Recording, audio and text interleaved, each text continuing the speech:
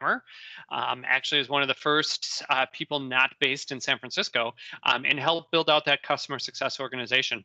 And then after Yammer acquired, or Microsoft acquired Yammer, have been focused in the Office 365 collaboration adoption space for my entire career here at Microsoft.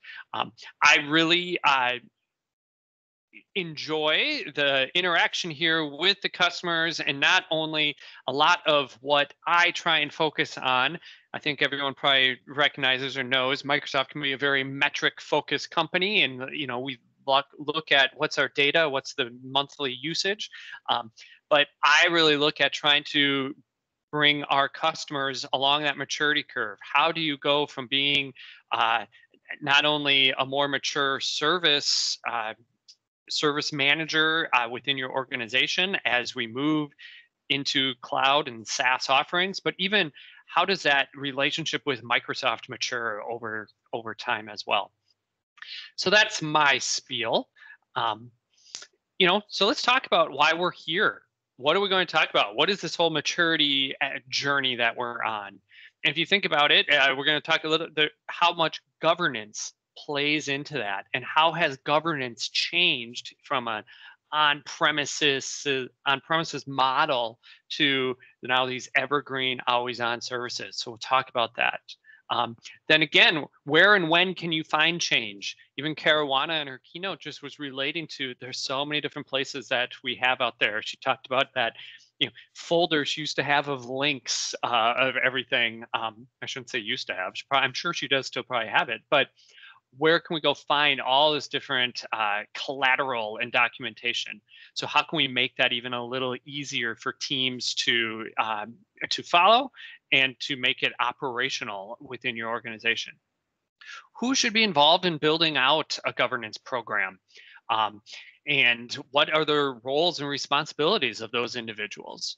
And then we're also going to talk about how do you identify usage, what usage is available to you, what usage metrics are available to you, and then what should the communications and management plans being going forward?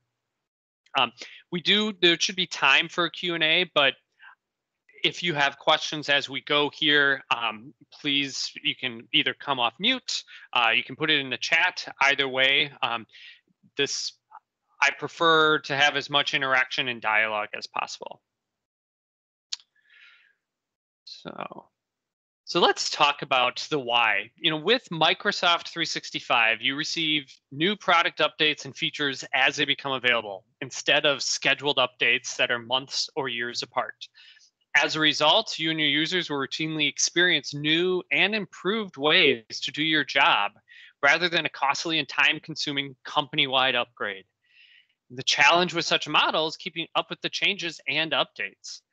Here's a few ways that you can stay on top of the Microsoft 365 updates within your organization. So in the past, service owners might have experienced several months or even years between service changes. We talked a little bit about in the beginning, talking about Groove or things I experienced when I was at Cargill.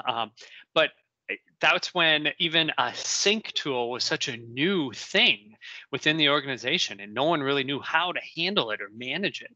Well, it's because all of the process and everything we had was built around kind of this 18 to 36 month cadence of, hey, here's the latest and greatest software. Here's when we should do the updates.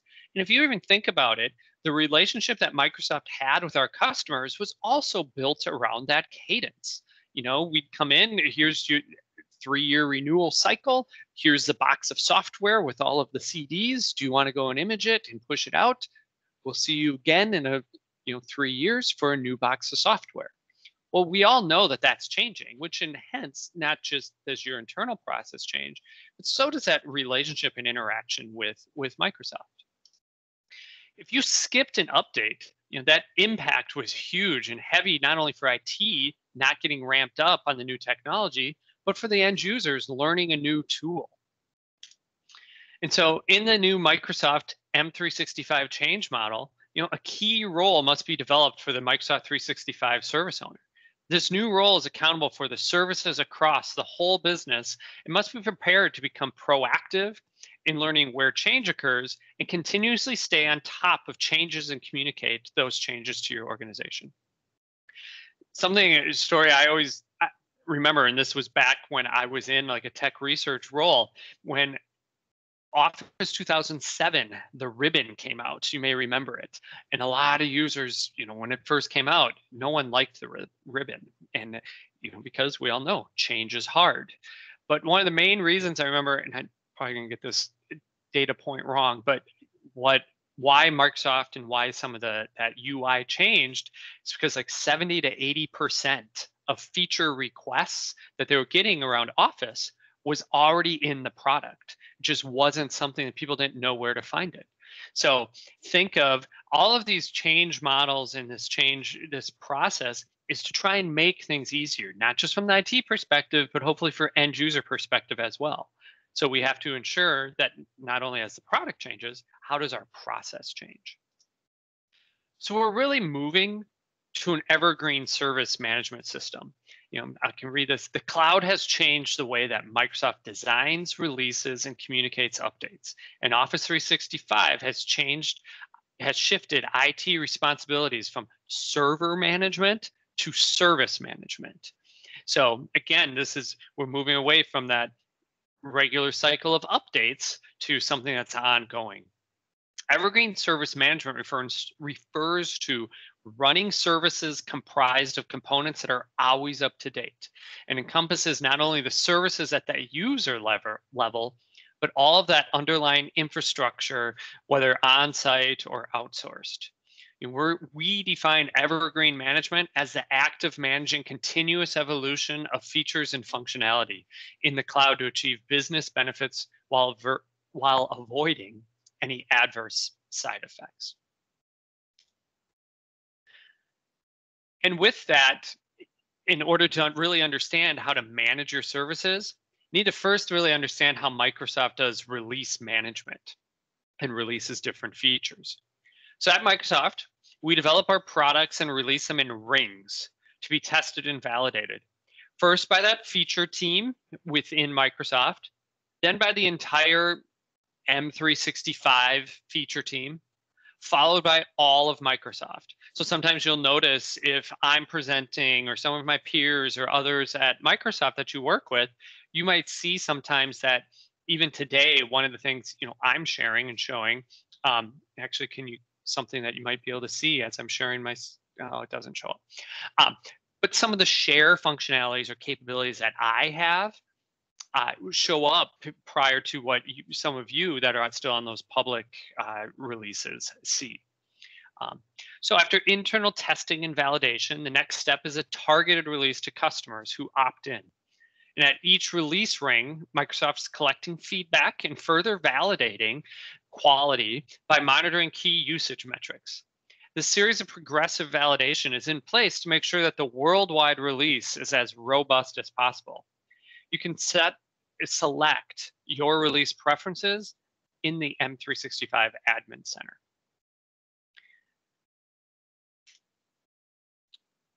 So in a traditional service management model, the technology capabilities are housed on site. Like in this example for M365 apps for the enterprise, what we used to call as Office Pro Plus for applications like Word and Excel. The organization purchased the hardware, software that are necessary to meet the tech needs of the business, and usually IT runs and installs or upgrades and performs any troubleshooting that needs to happen if something goes wrong. It's that typical, hey, here's our image. Does this work with the image we have created for the 3 different laptop models that we have? That type of thing. These cycles are often over a course of years and involve a lot of overhead and planning. So introducing the evergreen service management model, where releases are multiple cycles in a year. This allows organizations to have the most up-to-date security and technology features.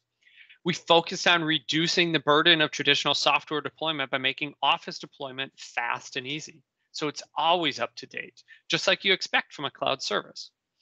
At the same time, we were very conscious to ensure that the new deployment model would not impact application integrations. office customizations, and IT control that businesses rely on to do their best work.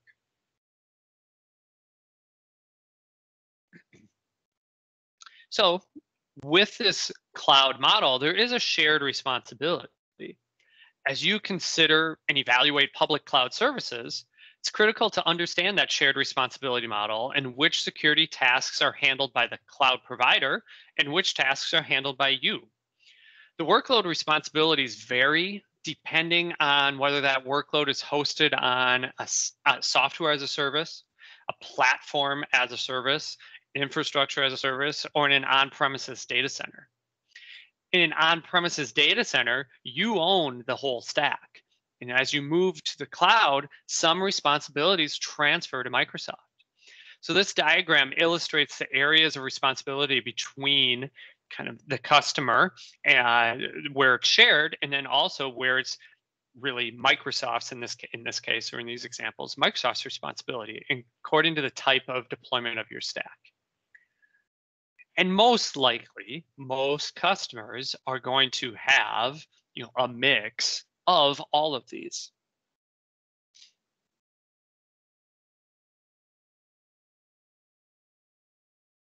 All right.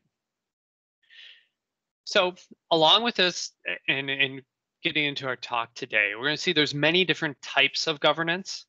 And while I'll speak to some of these, I will be focusing on change management governance. Change management is an example of a term that really means different things to different peoples and different organizations. Most of us think about change approvals, change advisory board meetings, or the physical act of applying changes to servers. Some will think about changes in behaviors, and many of us think about absorbing change from the cloud. Today, we're going to focus on Microsoft 365 change management and walk away with a plan to better manage your investment.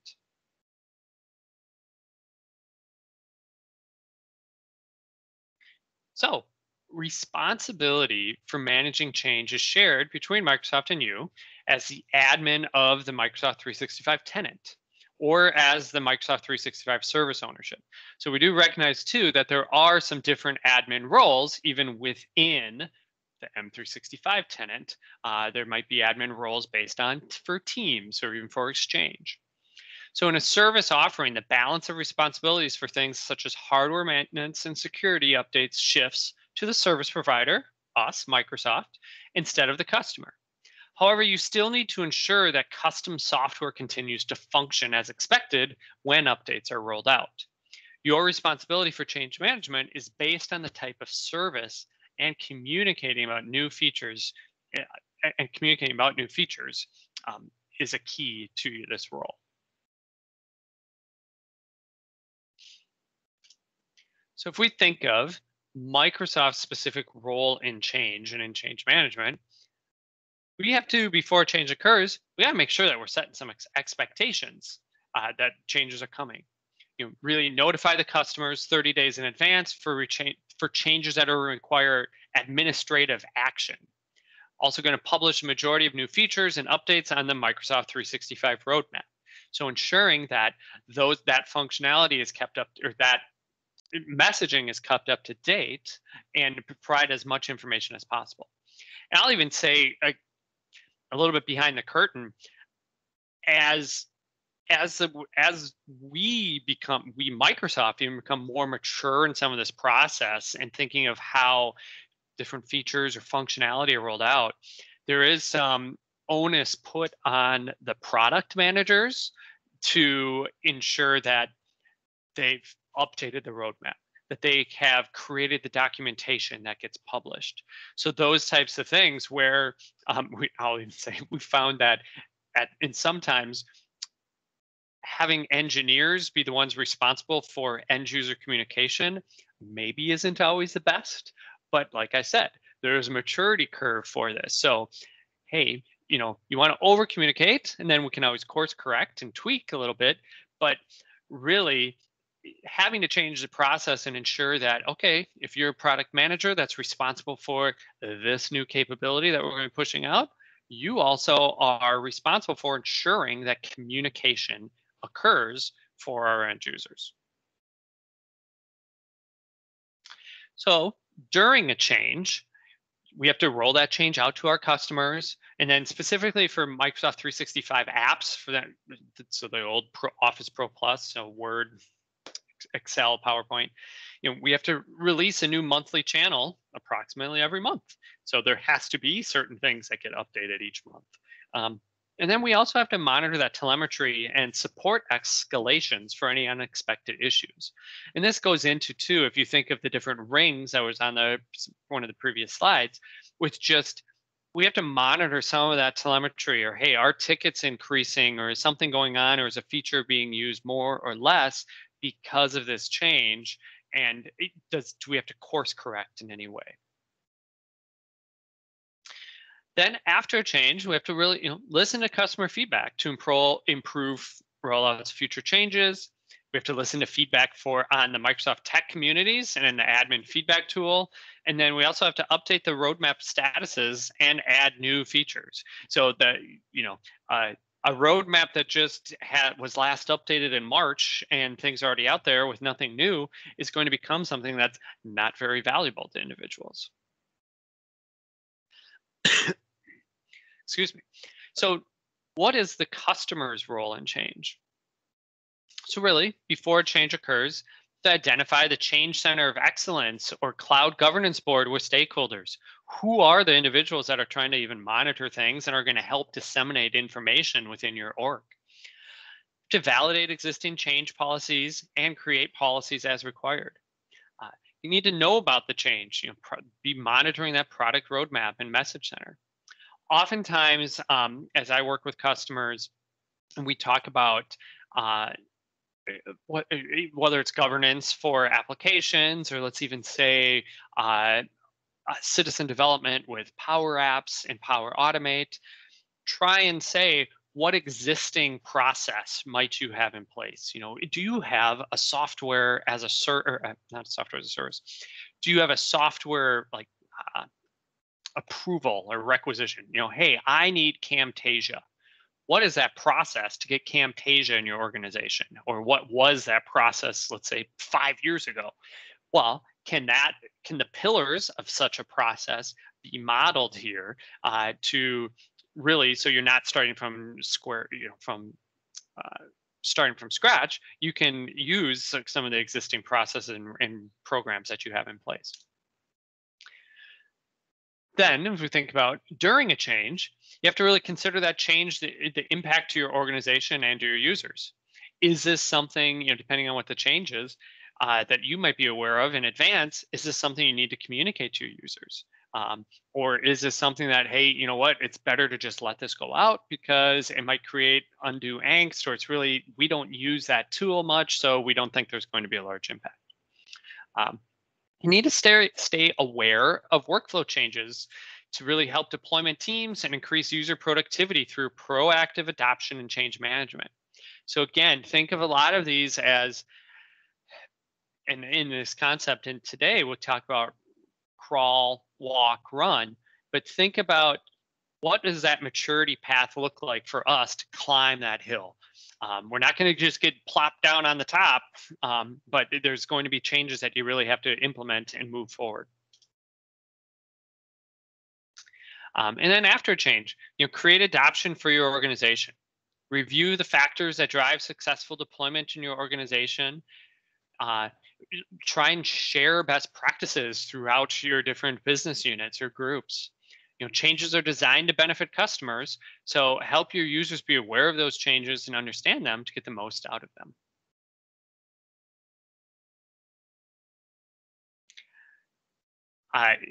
Christine, I agree with you. And even as someone looking at your comment about having something on the roadmap be listed, even just having it be non-existent, I would agree, especially with a lot of times get questions about roadmap and different things. When are things coming? I mean, I have to go refer to that roadmap as well. And it can be frustrating if there is not something out there. And I do say, over the last few years, we've definitely gotten better at ensuring different pieces are out there.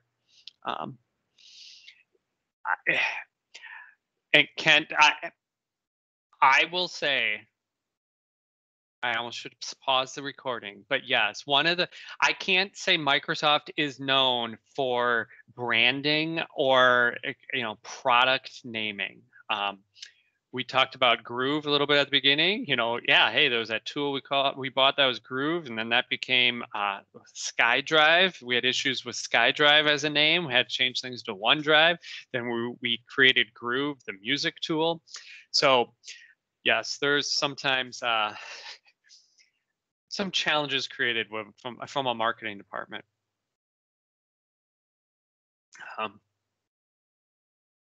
so if we think of some of the different actual getting into the, the the nuts and bolts of what are some of those things that Microsoft's responsible for. You know, this host infrastructure, physical security at our data centers, application level controls, um, the different SLAs that we meet are the SLAs that are in all of the agreements that our customers sign that are in our agreements. We have to ensure that we have browser and OS capabilities as browsers change. Is that going to break anything? Is that those are definitely some of the Microsoft responsibilities. Then on the customer side, let's build these out. Thinking of, hey, there's a service management responsibility aspect. You need to learn what the changes are and then communicate as appropriate.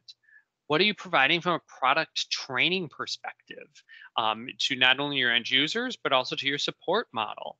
How do you manage not only the process for tickets that come to Microsoft, but just even your internal help desk tickets, and how does training play into that?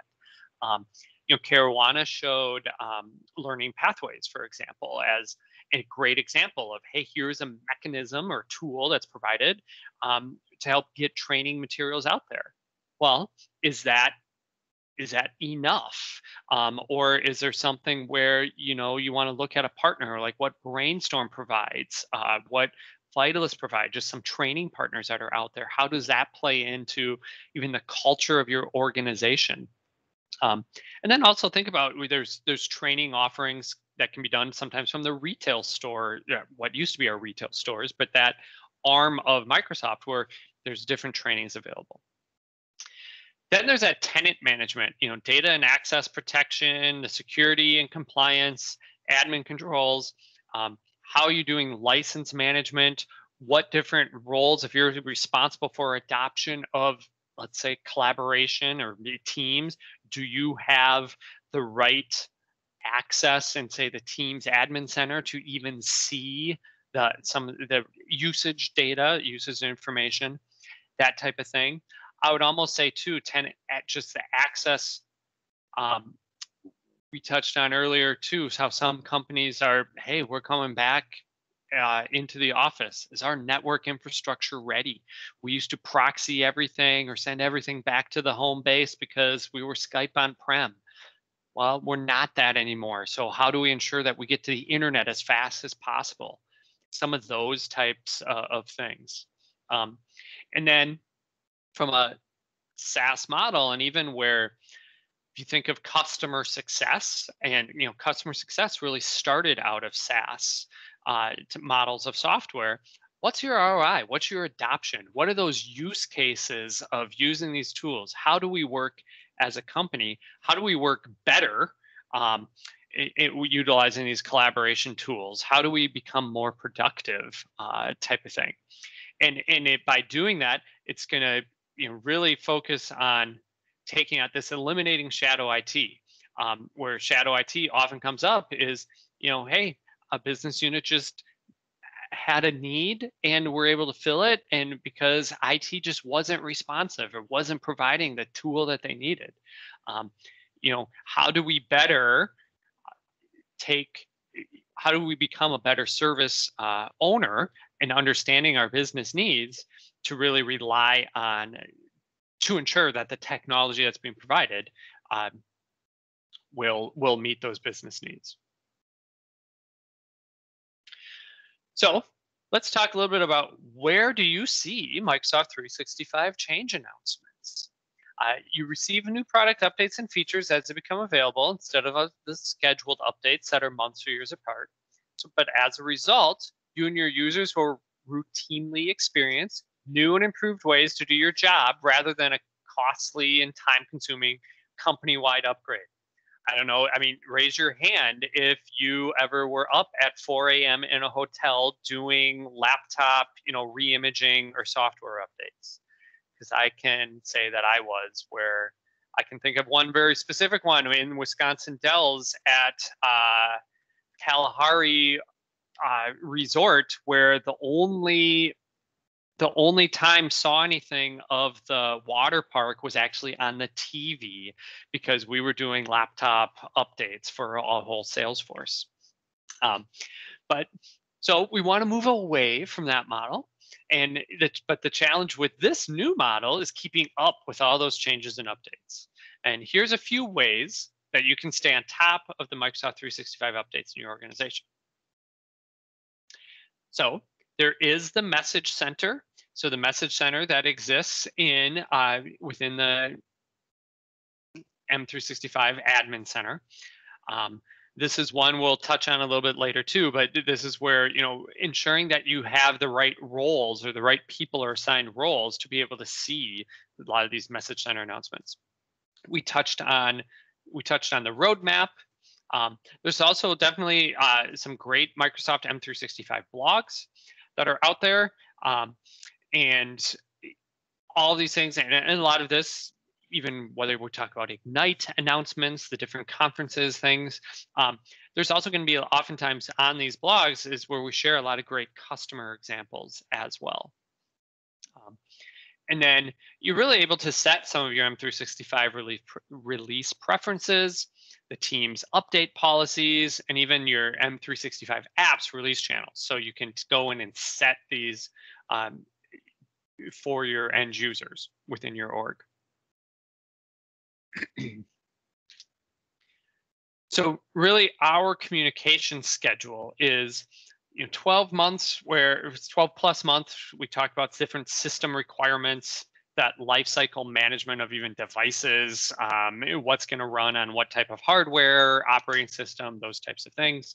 That's out past 12 months. Then any real disruptive change policies, want that to be out within 12 months. Like, hey, Skype Online is going to be end of life. Making sure that that message got out well in advance. Then really within 30 to 90 days, ensuring that things are on the public roadmap. Then having those target release and having things hit the message center on for standard release, 21 days, target release, T-minus 7 days. And then really focusing on those Office 365 blogs in the tech and communities when things are getting announced. I will say some of this, COVID definitely did have an impact on a lot of different things on the roadmap, especially from the team's product group sense, because when everyone ended up working from home, it kind of changed the priorities of what some of the features and functionality that should be released and where our resources we're focusing.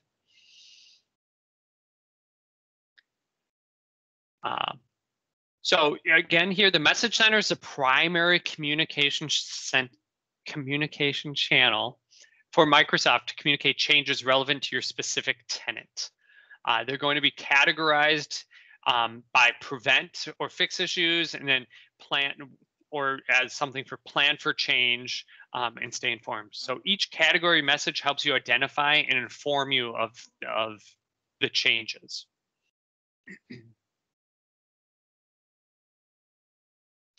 A couple things to call out about the Message Center.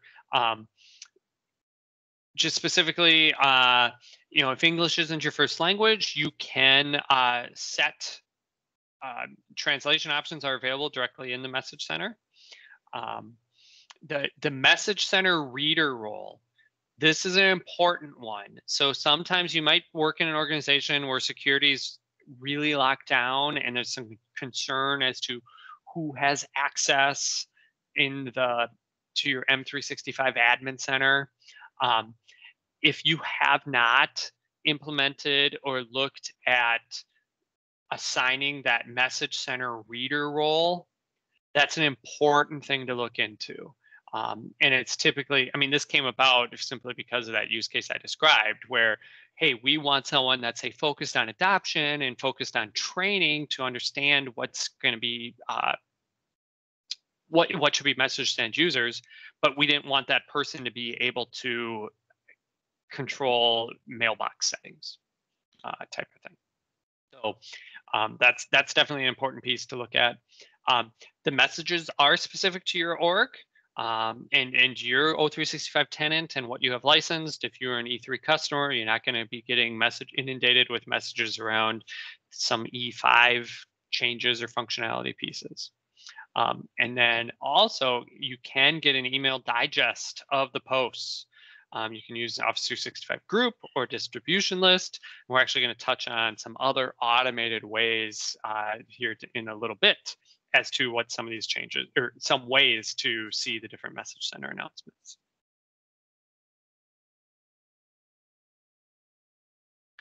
Here, important, follow the Microsoft roadmaps. There's a cloud platform roadmap, Dynamics 365 roadmap, Azure roadmap, and the Office 365 release options. Mentioned kind of the blogs. Just like I said, there's good information on not only, hey, what's coming from a product perspective, but also, hey, here's some great customer examples. And then even in the, say, the tech community and some of the blogs, there'll be some further information. And this is one, you all will have access to this entire deck. But this is like a great article talking about releases, and even why, if you know something is being released, you see it, there is still a possibility that some individuals in your org still might not see the same feature. How do you answer that question? Some of it's just how pieces or how things get rolled out. Typically, if people sit next to each other in the same cube or in the same area and their devices are up to date, they should see things at very similar times. If you are in let's say in Minneapolis, but you often work with a colleague that is in London, there may be a little bit more of a discrepancy as to when certain features are released. And the other call out specifically that this article is talking about is Teams does have its own release process. So even though we talk, they still use rings, just like the M365 apps do, but it's its own internal process. So that's something that is important. Also, I'll call out that, and here, and I believe we talked about it in a later slide too, we can talk about the preview, and there is a public preview that you can enable for certain individuals within your organization. And then those end users are able to flag and say, hey, I want to see the public preview features in my Teams client, which means you're going to see, those individuals will see certain features prior to the rest of the org. This specifically here is the M365, kind of the apps. So this is a little bit independent of Teams.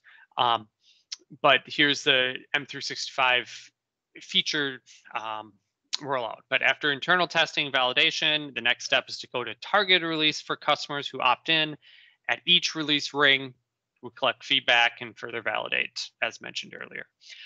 The release preferences can be set here in the M365 Admin Center.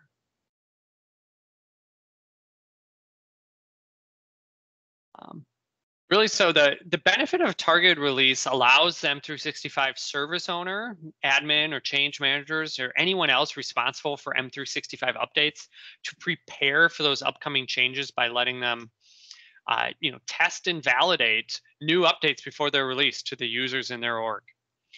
Prepare user notification and documentation before updates are released worldwide, and prepare internal help desk for upcoming changes as well.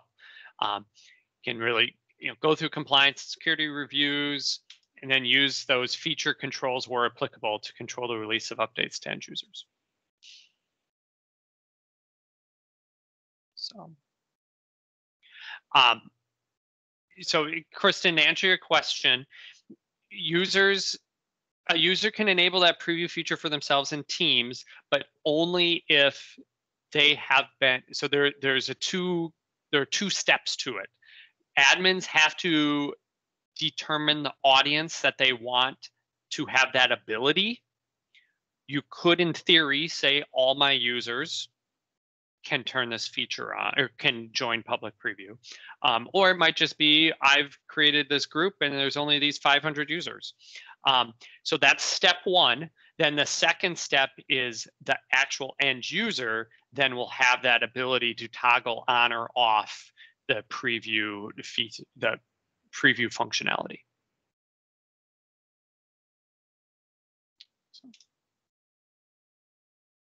All right. And here, so I guess it was right here. The public preview for Teams does provide that early access. So here's the Teams admin center. Here's where you would set that update policy this is where Teams admin is setting that update policy.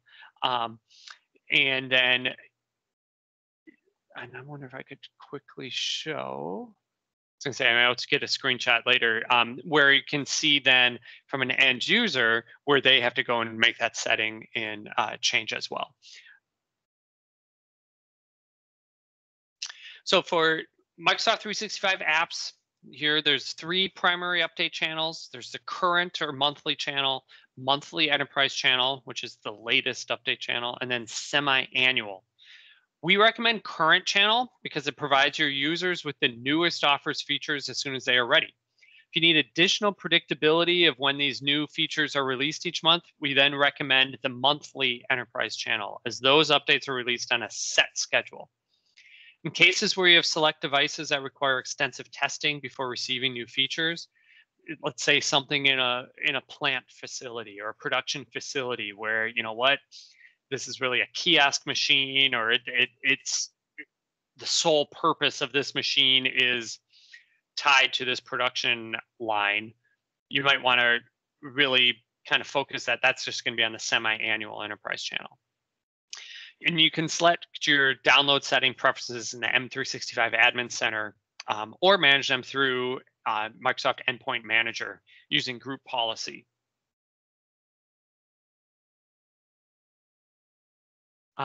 So based on customer feedback, we're now introducing the monthly enterprise channel. This update provides new Office features to M365 apps once a month on the second Tuesday of the month. While we still recommend, there's the monthly channel, or some, if you're talking about branding, being renamed the current channel. If you need that more predictable release schedule for monthly feature updates, the monthly enterprise channel can provide that for you. So this is something that came out about a year ago. Let's see. So the M365 apps for enterprise channels are great to plan out how your org will receive new features. But where do you see what new features are? So in the M365 Admin Center, under Services, you can click on Office What's New Management to learn all the features being rolled out. Excuse me. So here's just an example of in the different versions that get released, what's coming in those versions. It's a fantastic way to learn about the changes and plan for your organization's trainings and communications. So here is, and again, this will be in the slides, or this will be easier for you if you download the deck after the fact. Here is a whole list of different links to ensure that you can stay on top of all of the changes.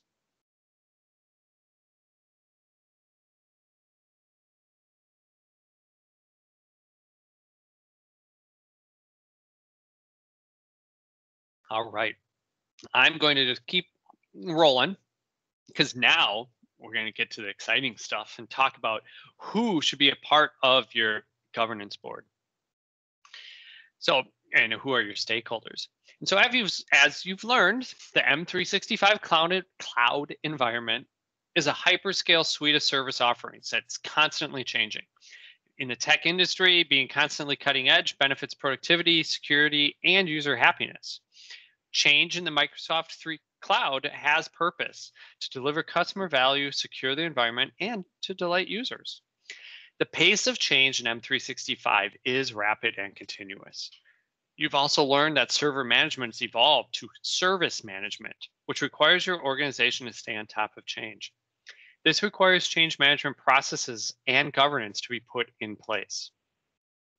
So you might think of, here's traditional siloed management. And if you've been a part of change control meetings in the past, oftentimes these are the different individuals or different groups, or you have representation of these teams in your change management meetings.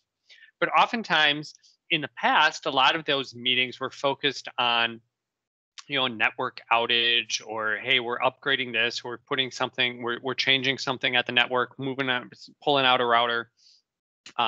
So you just want to make sure the help desk knows that so they don't get calls, those different types of things, or what's the communication plan. But it's really been more a siloed different types of management where each of these groups were able to manage their projects and their processes kind of on their own. Well, in an evergreen service management, you really have to be inclusive of all those different M365 stakeholders. And even if you think of, and this even gets to more of the comment, like, why did Office 365 get rebranded or even as Microsoft 365? Well, partly because if you think of what we include in, say, the whole suite of products, it's not just the Office pieces anymore. There are the security aspects of that M365 piece. And really to get the most benefit out of, let's say, Teams, Yammer, SharePoint, the sharing of files, and you want to really take advantage of the security tools because of compliance management or DLP, those types of things, well, the suite that's going to best manage and have insight into what's going on in all those different tools is also one of our security tools. So oftentimes, those are different groups and roles within an organization.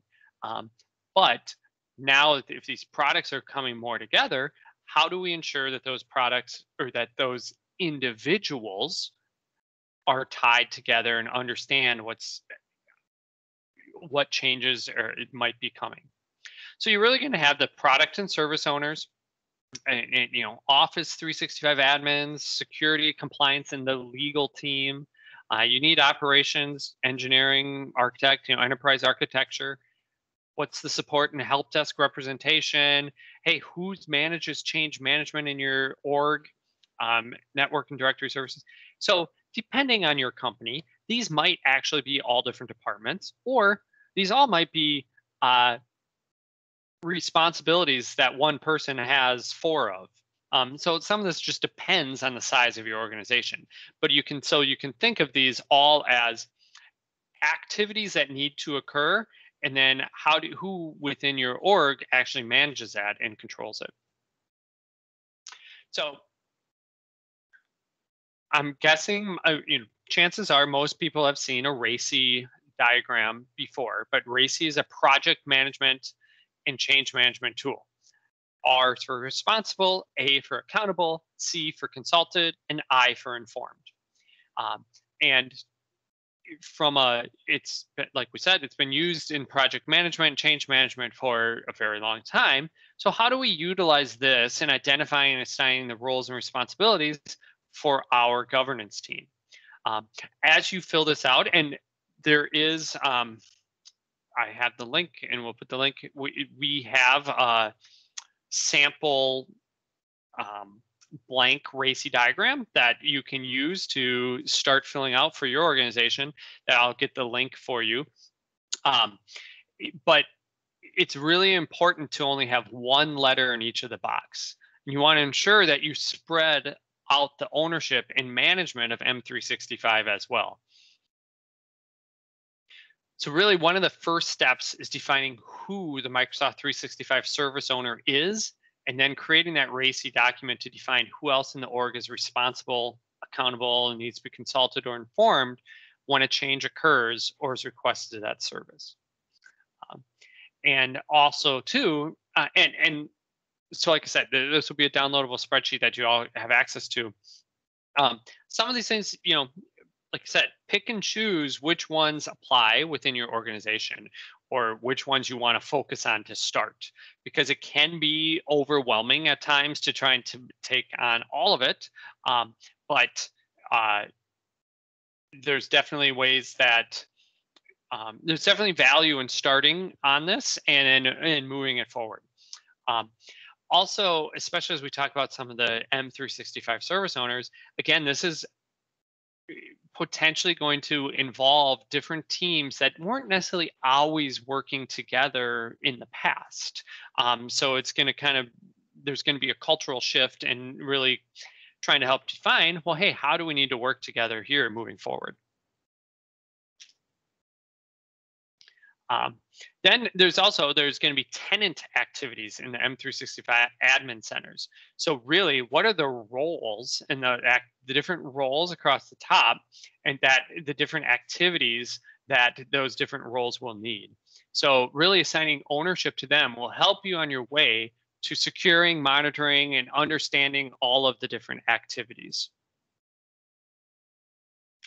In order to do this, recommend developing a governance board that's really going to broaden the knowledge of all areas of Microsoft 365 through transparent service and tenant management, focusing on ROI and adoption. You really want an objective to develop a process for that knowledge management and a system of communication for maintaining and supporting technology changes. Here again is something where it might be you may be able to take an existing change management meeting that you have, or an existing program management or process team that you already have in place, and you just want to kind of riff on that or build upon it. But here are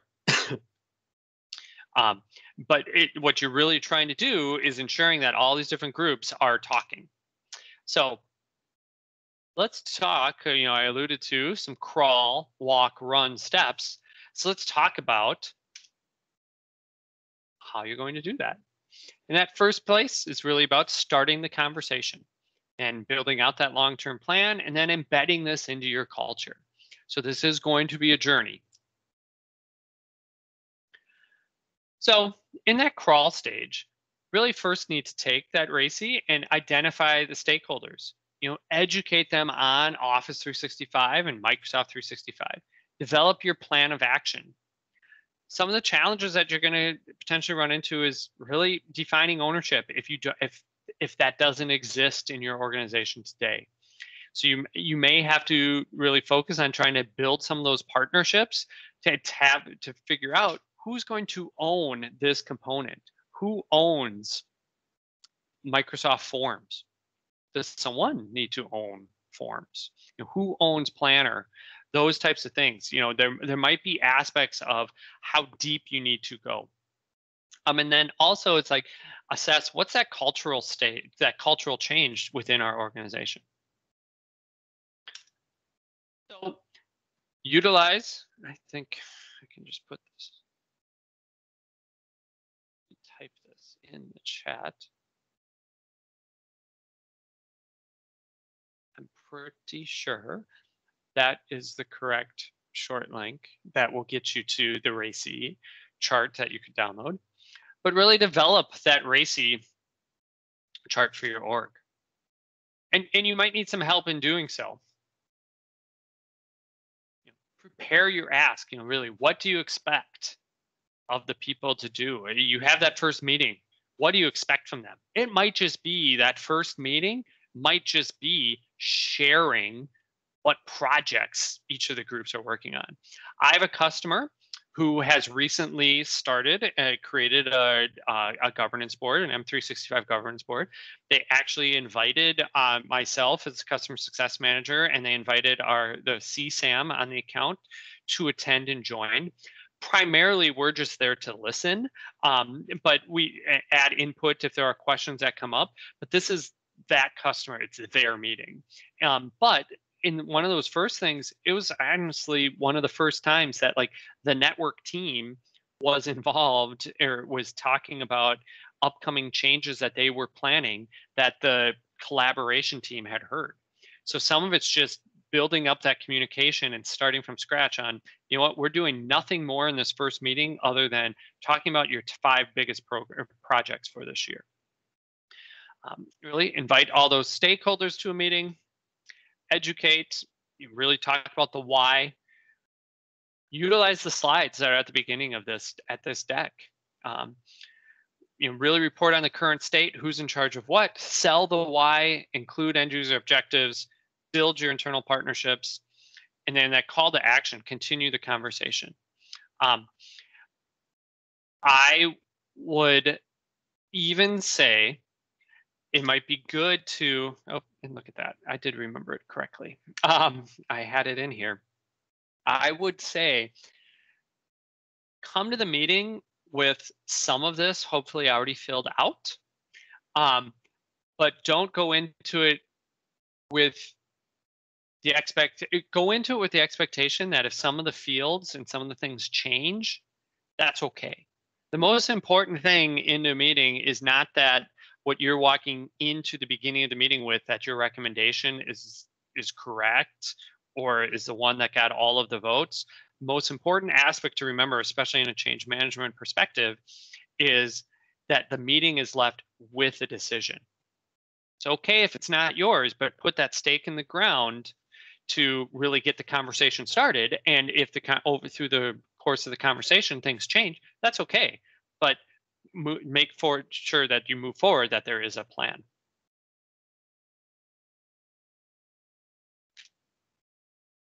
All right. Sorry, I need to suck on a cough drop. Let's talk about building a long-term plan.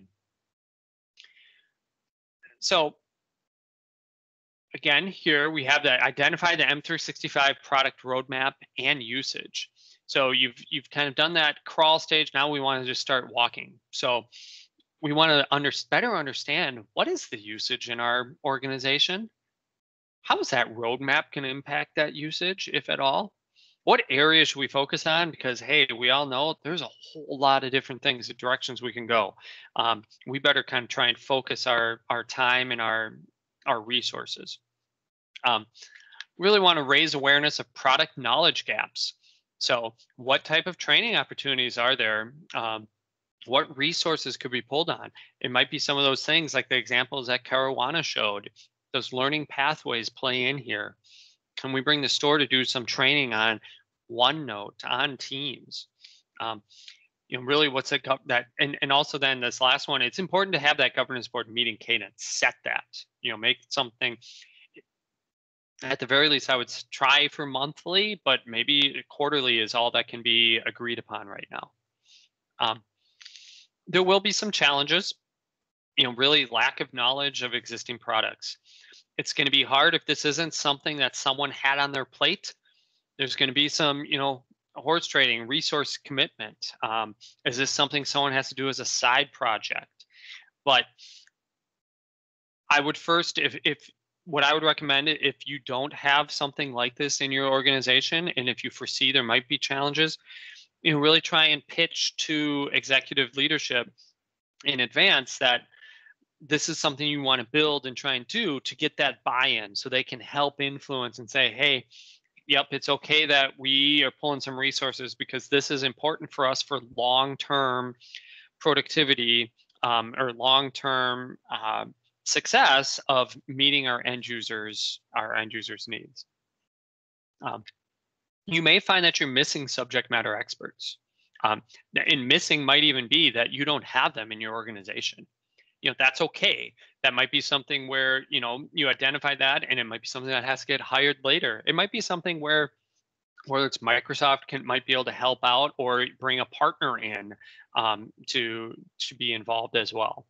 And then that other aspect of missing product support, kind of along those same lines.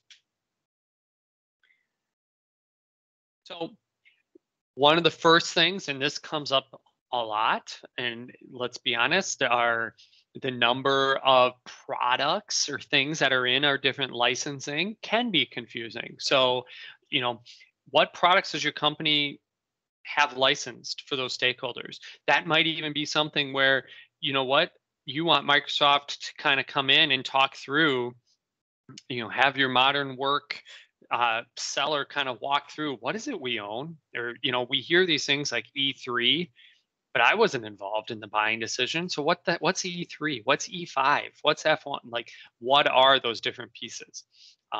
Because that might help in determining what personas have what licenses. All of those aspects. You can really here determine that product if you haven't yet. Fill in that product ownership. Fill in that RACI chart. What are the different admin roles? Who's assigned to them? It might be something where security came to some of those first governance meetings and they get tired of pulling reports for people or who's showing, and it's like, hey, did you know that there is a reader role that you can give Chad access to so he can stop harassing you for data reports? Like, some of that aspect is an important thing to make sure that everyone's on the same page. And again, here, this is that ask for commitment. And this is something where truly you want to make sure you have executive buy-in on doing this. It's not that the executives need to be the ones that assign it, but hopefully they absolutely have the buy-in and support. Absolutely steal this if it fits for your organization. What's the purpose of your governance board?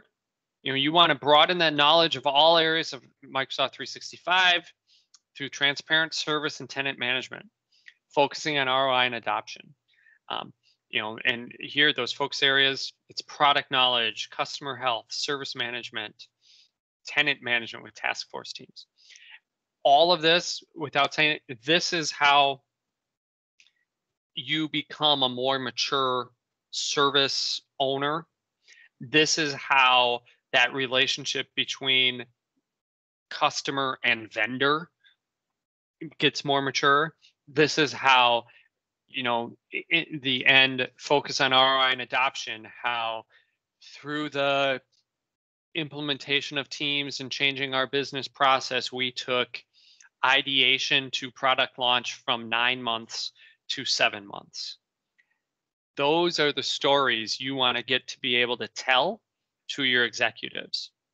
And if you don't have all those different players involved at the governance board or you're going to run into roadblocks.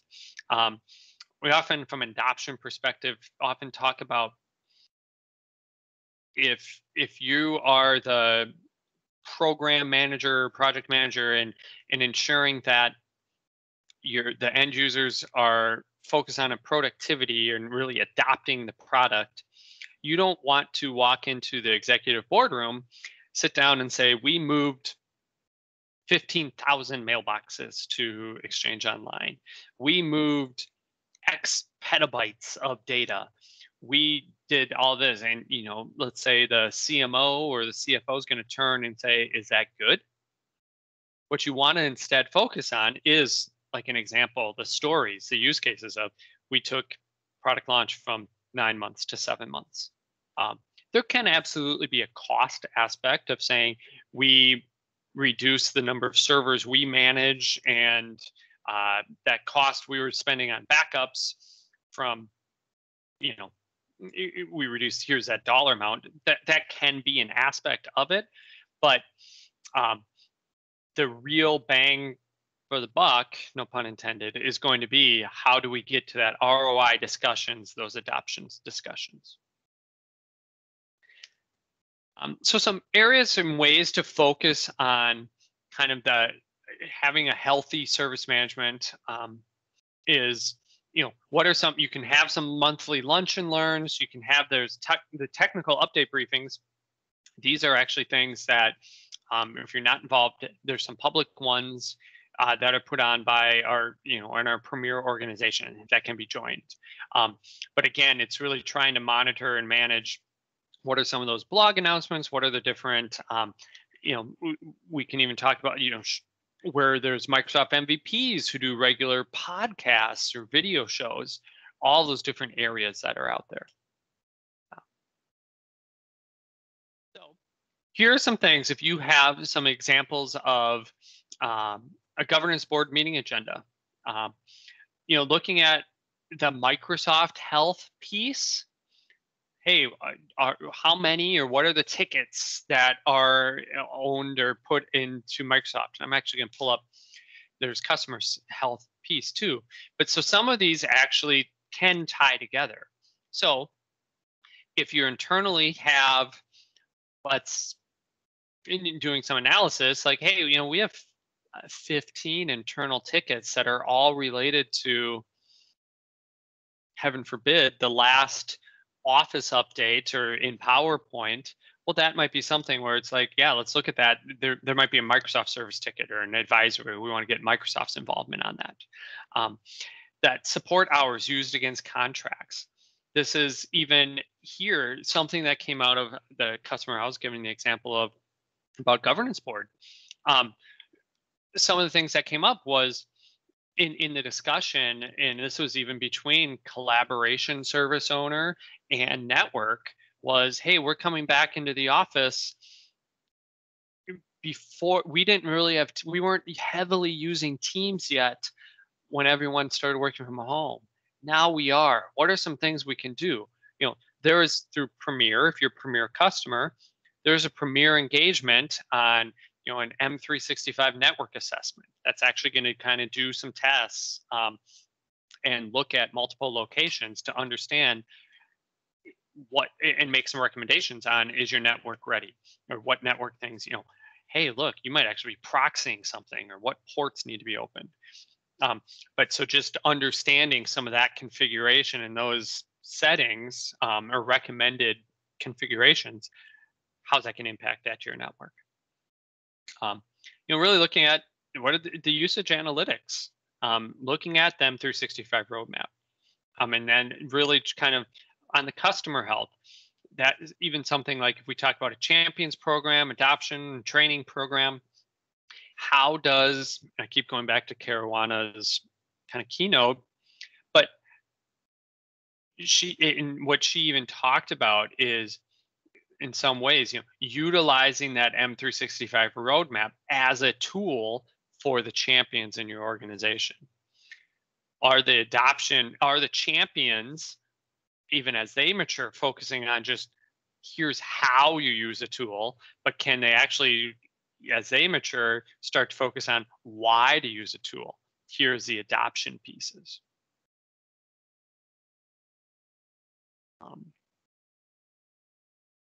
So some of the areas too that are going to come up, build this out, but just what are some of those tenant management pieces that are going to need to be discussed in a governance board? What are some of those dynamic groups? Who's a part of them? How are we looking at this?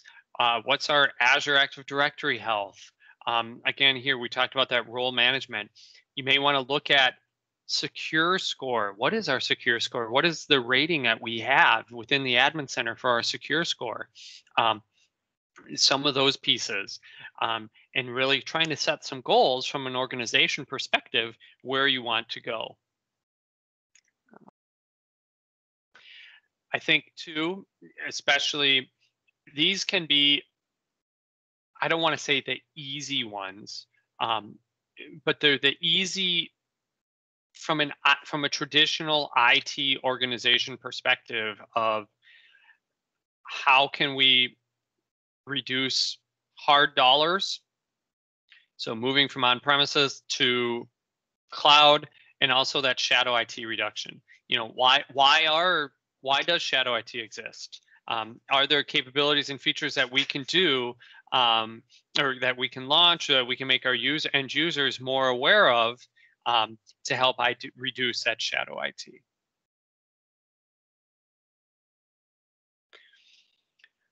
Again, here, if we think of example success metrics, how do you, what should you hope to achieve? Um, I don't want to read everything, say, necessarily on this slide, but just at a high level, is that company achieving the target benefits? A business process being performed as intended?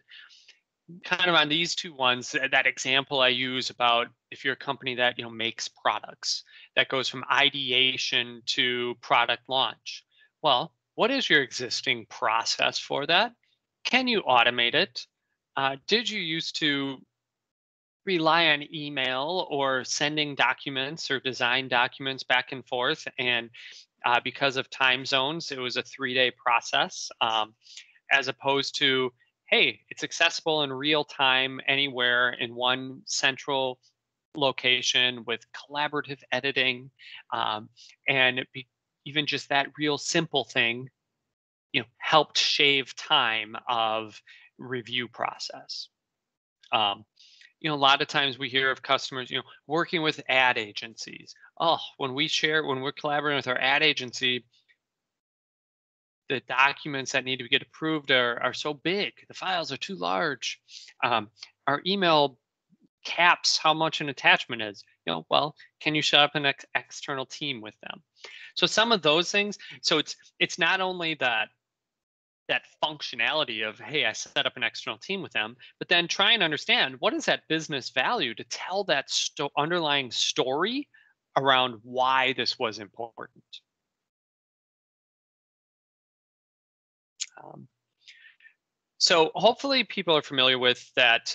There is within the admin portal and through Power BI, you do have some usage analytics. And oftentimes organizations are late in planning, governance, and operations, operationalizing M365. So really identifying what's being used will help provide a baseline of what you should focus on for training, communications, and adoption. The M365 admin reports show how people in your business are using the different services. Reports are available for the last 7 to 180 days. They typically become available within 48 hours. There is a productivity score. So similar to like the secure score, I'll show a little bit of these, like insights into how your orgs works and helps you accelerate, what areas can you focus on. So there's the usage analytics in the app, but then there's also, and I'll show those here in just a second, but then there's also some in the Power BI dashboard. Then there are some like calling specific call quality dashboard reports if you are using Teams from a voice perspective. And then there's also some Teams owner usage reports. So let's show a couple examples. So these are some of the admin reports, or some of the usage reports right in the admin center. So if you are in the admin center here, and hopefully if you could give me a thumbs up, or if you do have access to these, or if this is something that you do regularly look at. But here under reports, you're going to see some of these different usage reports, and it's going to break down on the different services as well. Then also there's a productivity score. So that's insights into really how work gets done within your organization. And some of this is playing into what is now going to be part of Viva Insights. But here that shows some of the different communications, meetings, content collaboration, but it just really helps to show, hey, what's your percentage? Where do you want to get to? And what are some ways that you can do that?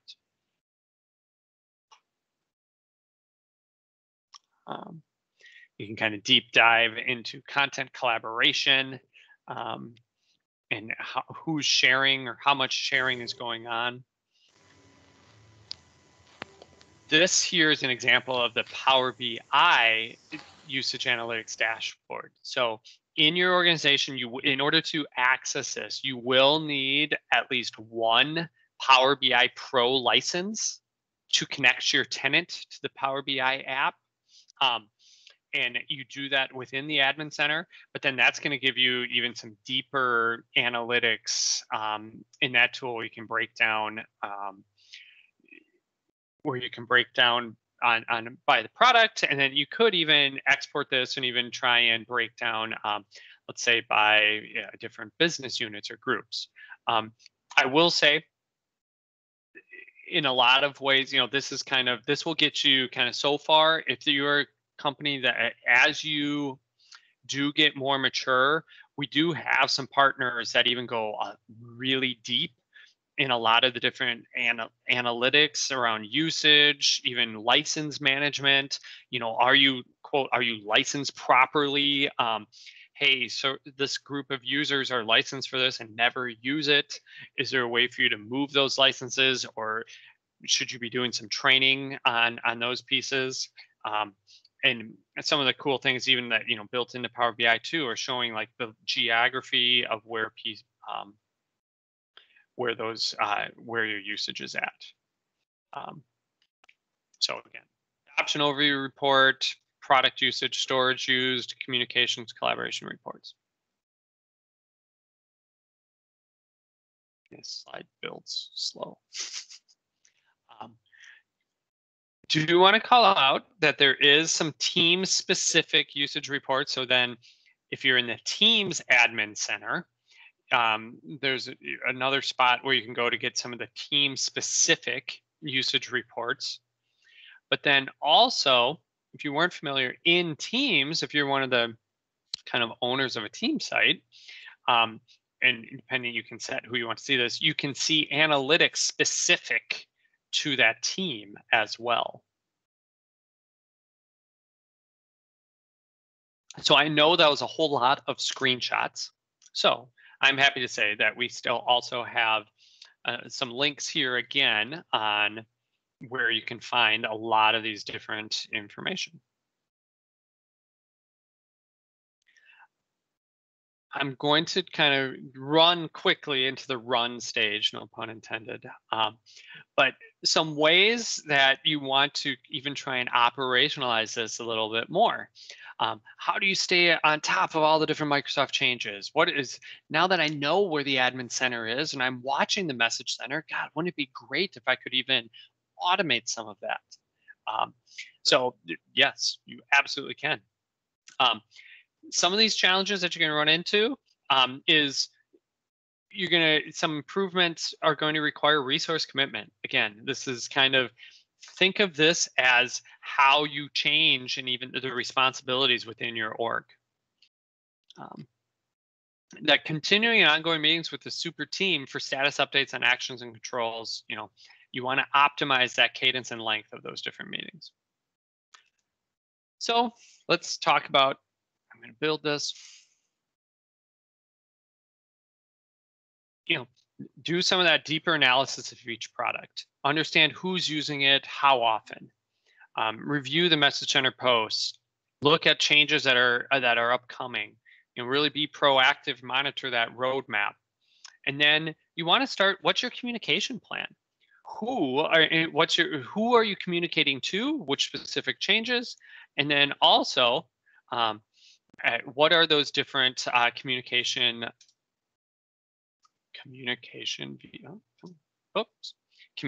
vehicles? So yes, Brian, you will be able to download the presentation. It should be, it has been uploaded to, the PDF of this has been uploaded to I can't remember. Yeah, thank you, Ted. So some of those communication vehicles, and one thing I want to call out, in the RACI, on one of the tabs, you might have noted there is a tab that just kind of has some example communication vehicles. So just to kind of start, what are those things that we want to use and how do we want to communicate for specific areas? So do you need to do a training session for these upcoming changes? Is there just a user group that you can use to disseminate if you train those users or give the information to that user group or champions that they can disseminate it to the larger audience? can those champions or users be able to, can they do that in a department meeting? What's the intranet situation where you can post different things? I used to work with a customer where the corporate communications really locked down what was allowed to be broadcast on the intranet or as part of the company news. But that same company also had a 1,500 person global champions program. So maybe they couldn't put something on corporate comms website, but they could utilize the champions program and the community on Yammer for the champions to help disseminate that information.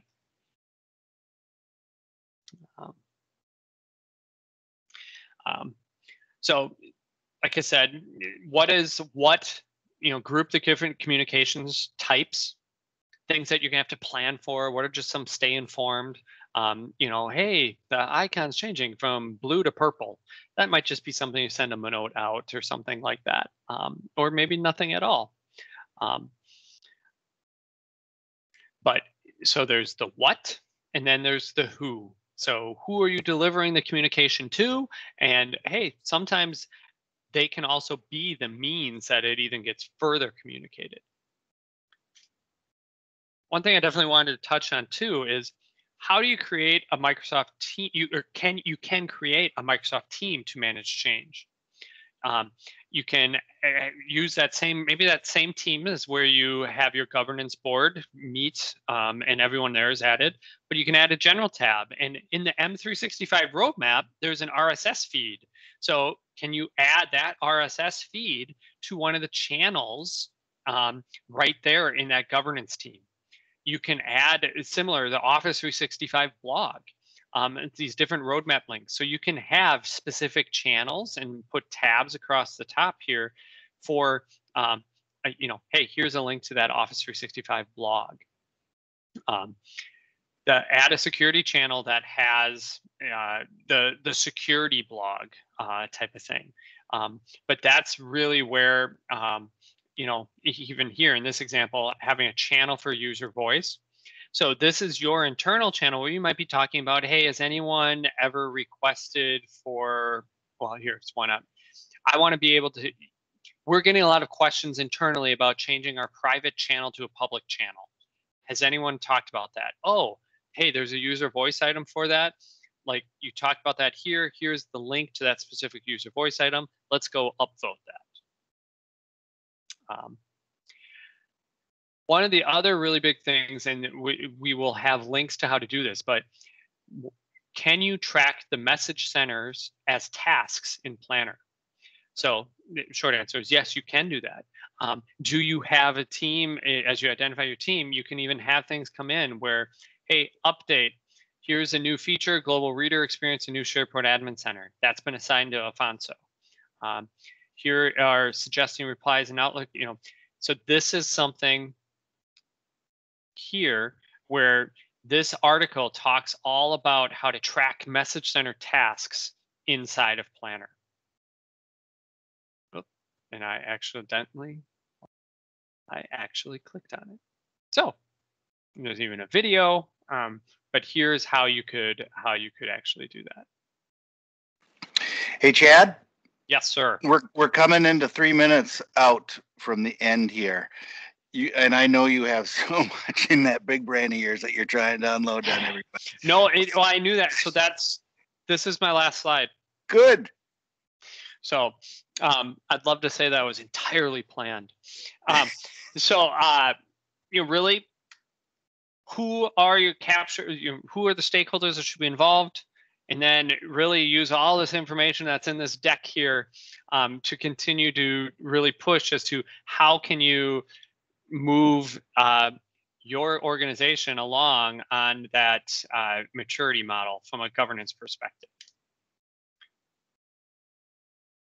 Was awesome. So I want to thank you, Chad. That was just great. I think everybody appreciated that. There's so much to this, and you really went through a lot in a relatively short time.